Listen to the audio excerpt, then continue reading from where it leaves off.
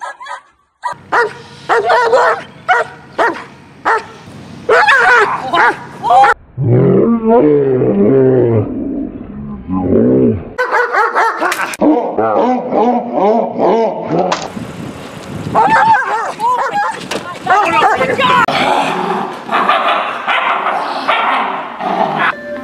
not for you. Oh, careful. Oh, careful.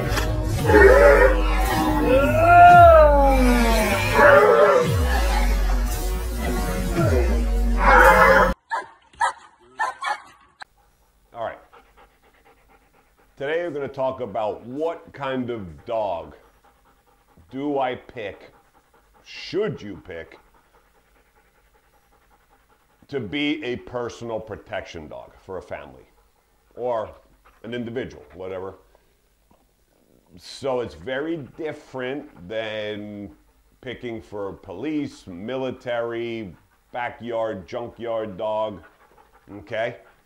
So we want something very specific when we're choosing to live in a home with a family and there's traffic, kids, friends, things of that, right? Real life. So the thing that we're looking for the most, okay, is yes, I want drive. I would like to see some good prey drive.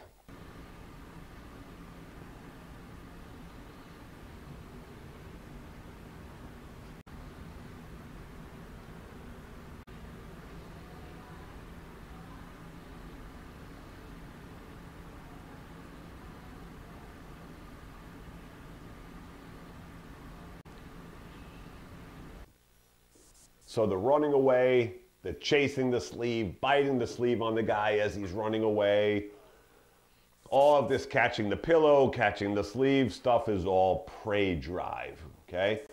A dog chasing its prey, its play item, it's play stuff, okay? There's nothing serious, there's no aggression, no man aggression attached to these things, okay? So this is why we're losing a lot of dogs, right? Where specifically sports, because almost all sports are mostly prey driven, which dictates breeders to breed prey drive to prey drive, lacking and forgetting about the defense drive, because they're going by the sports, okay? And the sports dictating what kind of dog they want in the sport, okay? So this is why you see a lot of fanciness and all the strutting and, right? It looks really cool to the public. The sport means a lot to certain people, okay? But you're getting all the fanciness and all that stuff out of dogs who have very, very good prey drive. Okay, so to win in Schutzhund or IGP or whatever you want to call it, you need great prey drive dogs, not defense drive, not real fight. They don't want that in the sport, okay? Or any of the sports, really. So you're getting weaker and weaker gene pools to pick from for real protection, okay? Problem with shepherds is that strictly they participate in Schutzhund IGP, okay?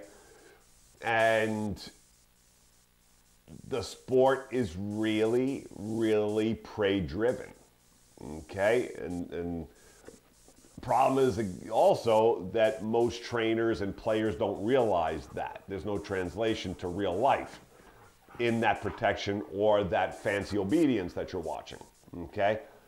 So, because the defense has really been taken out of the sport and not judging that anymore.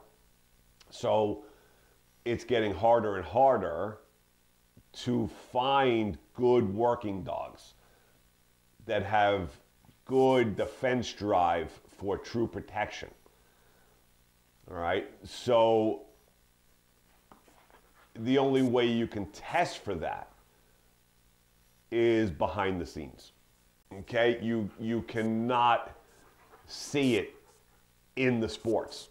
So the only way to know those dogs are really legit to be a police dog is behind the scenes. Have people fight with that dog for real, not people he's known growing up, right? Have that dog tested.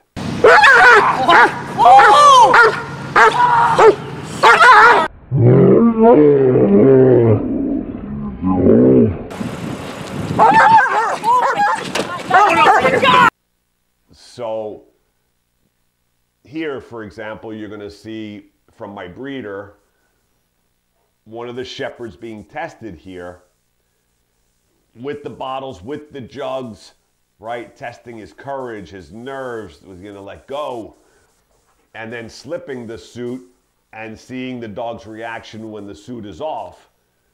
Will he continue the fight and nastiness when there's no equipment?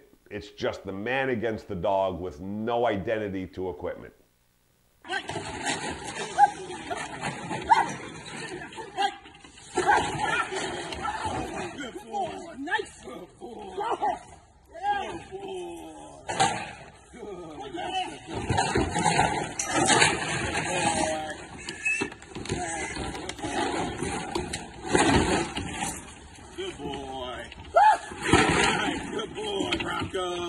Oh, yes, good boy. Good boy. That's a good boy. Yeah.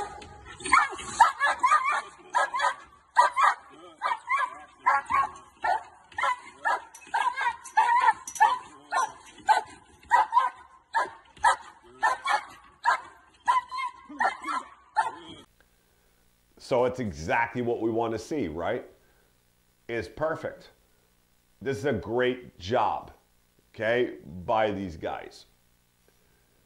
Legitimately testing these dogs to see if they really have the temperament and the defensive hardness to fight for themselves, to take the fight to the person, equipment or no equipment, okay? Especially no equipment. All right, so that's how you test a dog to see if they really have that fight defense drive to protect in real life. All right, and again, you can only do this behind the scenes. All right, so my breeder is hardcore into the Schutzen sport, but he sells to police departments, he sells to military, he sells his dogs to all, you know, types of people, protection, personal protection. But behind the scenes, there's a testing process that goes on to make sure that the dogs have that true nasty to fight, okay? Or else they're worthless as a personal protection dog, police dog, military dog, okay? So they need that true fight in their character, all right? So when I'm ordering my shepherds from my breeder, he knows that's what I'm looking for. I need those dogs who will fight, okay?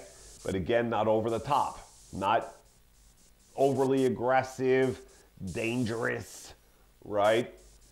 Enough, just enough that they will fight when need be, won't back down, that they have the temperament, okay?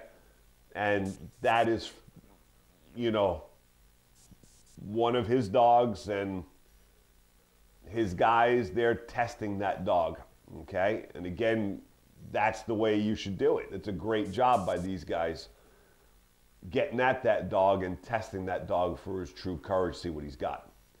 All right, And that's a dog right there I'll buy in a heartbeat. I was going to buy him.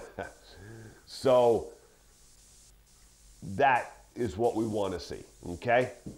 So fight drive, necessary, very important. Again, if the dog is strictly showing prey and only showing prey drive, can we pull it from the dogs? Most of the time we can, okay? And get some seriousness out of them and defense drive that they'll do the job, okay? But really we want that genetic nature that has that already, so we can just take that and run with it instead of having to pull something that wasn't there naturally and take time to do that, okay? Because it takes time, it takes good skill to do, and then the dog has it, right? No problem. They're going to be just as good as the defensive dogs. But really, you just don't want to waste that time if you don't have to do it, okay? So when picking a personal protection dog, you want to see some good defense at a right amount, any, okay, before you buy that dog. So that is what I am looking for when I buy my dogs.